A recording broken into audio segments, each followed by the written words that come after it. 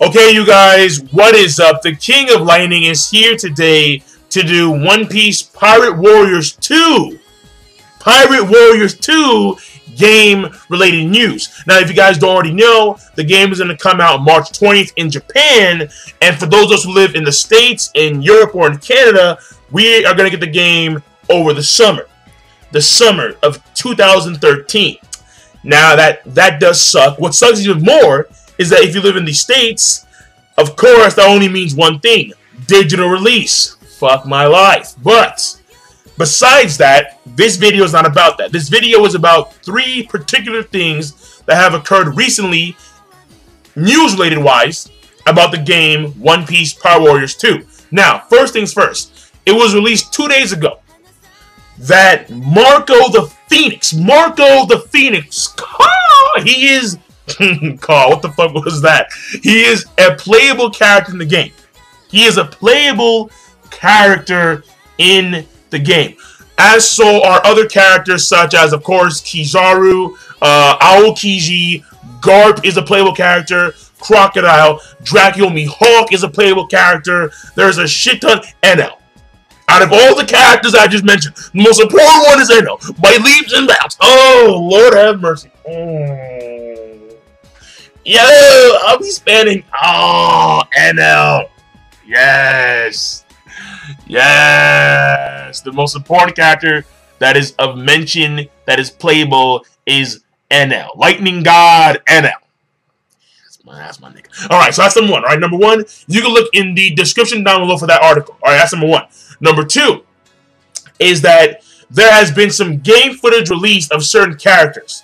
And this first, and so this second link in the description down below will be of game footage of Chopper, Luffy, Nami, and Bartholomew Kuma. I know, random. And he's a playable character. Nami, post-time skip. Chopper, post-time skip. Luffy, post-time skip. And Bartholomew Kuma, post-time skip. I'm not gonna lie to you, Nami surprised me. She really did. I was like, because Luffy was beastly, obviously. Kuma, warp, just smacking motherfuckers. I'm like, damn. But Nami surprised me. She really did. Chopper is Chopper, so we'll leave it at that. All right. But again, the second link down below will be of game footage of those 4 characters, right? And the third link down below is more game footage of more characters. Now these characters are as follow. Trafalgar Law, which was it was nasty. Smoker, Perona, and Robin. And below Robin is actually like a complete full revamp trailer of the One Piece Pirate Warriors 2 game itself, and the backstory, and how this takes place in the new world, and how they're revamping mad shit.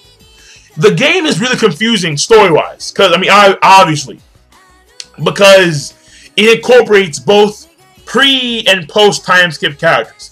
It's like post time skip Luffy against like pre time skip Kizaru, and it's like, what the fuck is going on?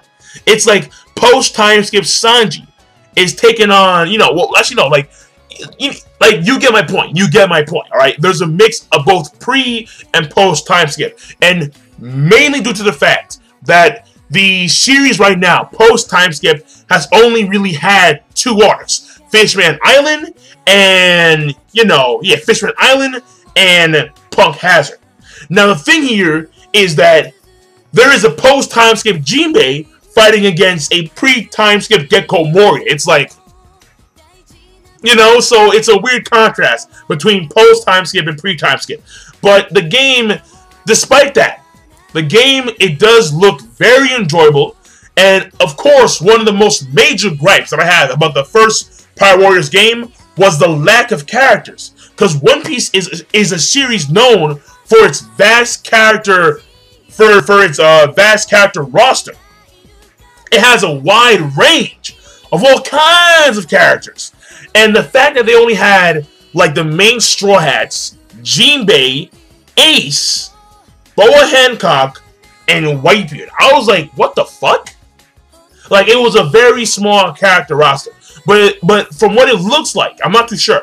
But from what it looks like, seeing the actual full revamp trailer of Kaizuga Musou 2, it looks like each of the characters are going to have their own story. Now, I'm not too sure about that, but it looks that way, and that's very cool. What's really cool is the Enel story.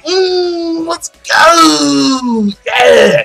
But, and of course, Smoker story's cool too. Law, Perona, she's a playable character, you know. So, you know, but whatever. The thing about it is that the game, we're gonna have to wait for a while for us in the States. For those in Japan, you guys already know, well, you guys are gonna know in, like, you know, it's 19 days. So, if you guys can speak English and type English, let me know in the comment section down below later on how the game is, how it plays, if the story modes of all characters are actually there, and so on and so forth. So this is the King Lightning. Once again, look down in the description down below for the articles. Again, the first article being playable characters, mainly Marco the Phoenix. The second one being actual game footage of characters in the game, Chopper, Luffy, Nami, and Kuma. Post time skip all of them. Well, not Kuma. And the second one, no, and the third link in the description down below being more playable character footage on top of a revamped trailer of the entire game.